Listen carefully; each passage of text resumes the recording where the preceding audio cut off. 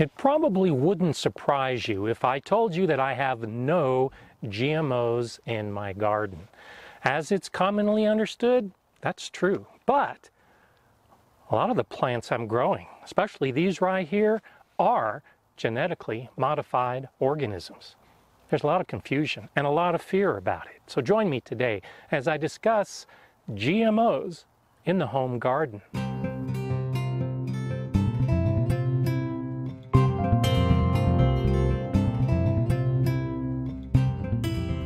Hi, I'm Gardener Scott, and right up front, you don't need to be concerned about GMOs in the home garden.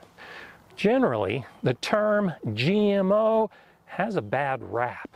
By definition, as the U.S. Department of Agriculture looks at it, GMO, a genetically modified organism, is any organism that is produced through genetic modification. That includes what happens in the laboratory and traditional breeding practices of farmers and gardeners. These tomatoes that are behind me, the Sweet 100s and the Sun Gold, are hybrids. They were produced by taking two different types of tomato plant and cross-pollinating them to get a new hybrid. That's genetic modification, and it's been done for centuries. A GMO plant results through intentional cross-pollination, but it can also result through accidental cross-pollination. If you're growing a couple different types of squash in your garden and they cross-pollinate and you save those seeds and then plant those seeds, well, the result will be a genetically modified organism. In that case, it's probably the honeybees in your garden that did the manipulation. It's when people get involved with genetic manipulation that most people start getting worried, specifically when it's those laboratory techs working for a big corporation that are injecting genes from one species into genes of a completely different type of species. When we talk about that type of manipulation, it's better to refer to it as genetically engineered organisms, or as more and more countries around the world are agreeing to the terminology, it's bioengineering. It's the genetic engineering of plants that makes all the news. Even though you know it as a GMO, now think of it as a genetically engineered organism. In 2020, the Food and Drug Administration reported that 92% of the corn grown commercially in the United States is genetically engineered. 94% of the soybeans are genetically engineered. 96% of the cotton is genetically engineered. And since 2013, 95% of canola is genetically engineered. And when it comes to sugar beets, 99.9% of those crops are genetically engineered. And so why is all this genetic engineering happening in the first place? Now remember, it's at the commercial level, where we have miles and miles of fields growing the same type of plant. So when something happens to affect those plants, it can devastate all of the fields. Some of the plants are being developed to be resistant to glyphosate.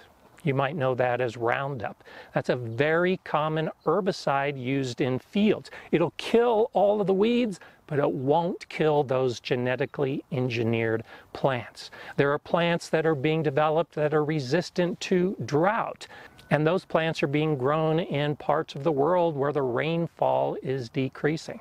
I've recommended Bacillus thuringiensis, BT, as a treatment on plants that are being devastated by caterpillars. Well, there's a corn that's been genetically engineered to include the BT within the plant. So it kills those insects that eat the plant, but it doesn't kill the kinds of insects that don't eat plants, like ladybugs.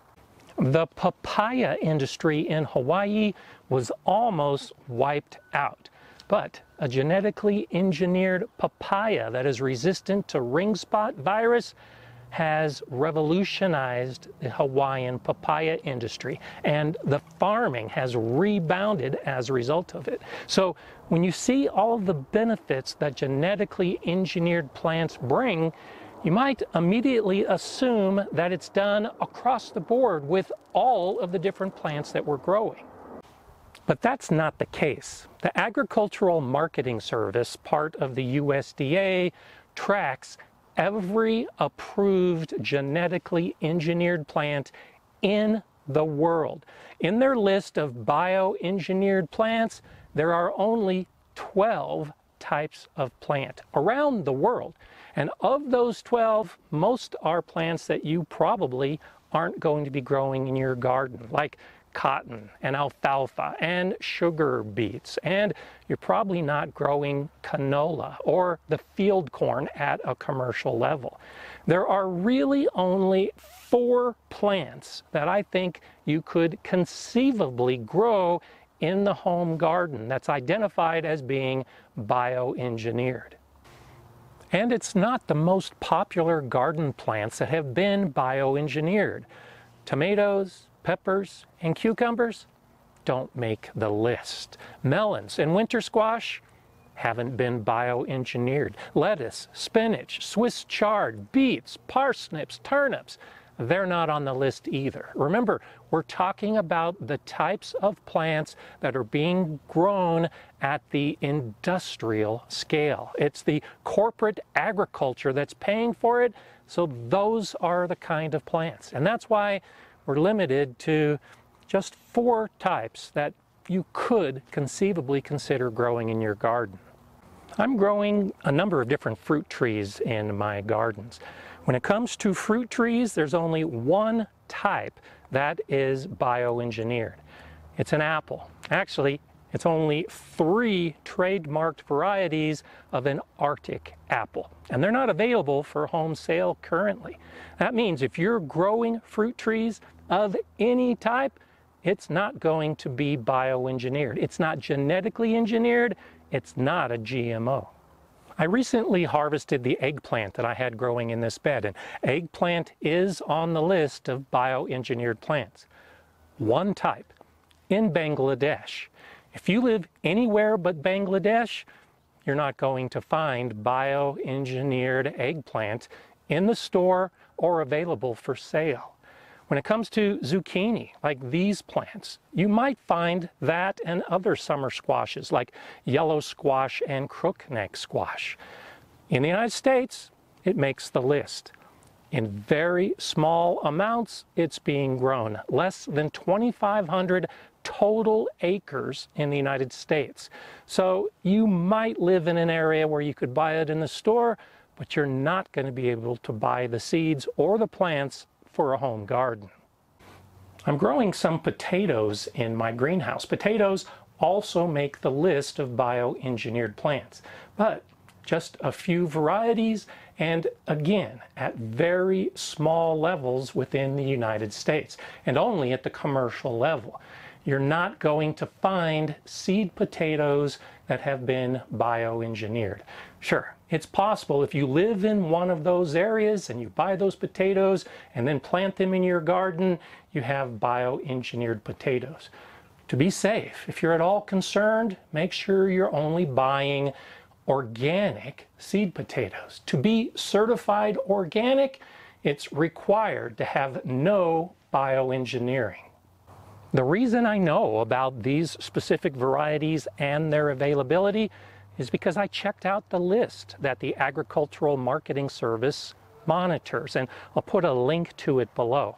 A number of governments around the world are taking this very seriously when they're monitoring the plants that are being produced that wouldn't normally be produced in nature. Within the United States, it's the Food and Drug Administration, it's the U.S. Department of Agriculture, it's the Environmental Protection Agency, all of whom are monitoring the development and the approval of these types of plants. And that whole process of developing a bioengineered plant and then getting it approved takes a lot of time and a lot of money, which is why it's currently only being done for industrial agriculture. It's not being done for home gardeners. We already have plenty of seeds. We don't want GMOs and we don't need GMOs. But you hear companies all the time talk about how they are non-GMO and they're going to stay that way. There are more and more seed companies that are signing the Safe Seed Pledge, saying that they aren't and never will sell GMOs. Well, currently, that's really nothing more than a marketing ploy. They're playing into the hysteria that a lot of gardeners have about GMOs. GMO being the same term as bioengineered. And as I've already pointed out, there are no bioengineered seeds available for the home gardener. And by definition, as the USDA defines it, they are selling seeds like Sweet 100 and Sun Gold. Those have been genetically modified. So I encourage you not to get wrapped up in the hysteria. I encourage you to learn a little bit more and click on some of the links that I have below, and to recognize that you're safe from GMOs. You're safe from genetically engineered organisms. You're safe from the bioengineered seeds that are being used, but not for gardeners like you and me. I'm Gardener Scott. Enjoy gardening.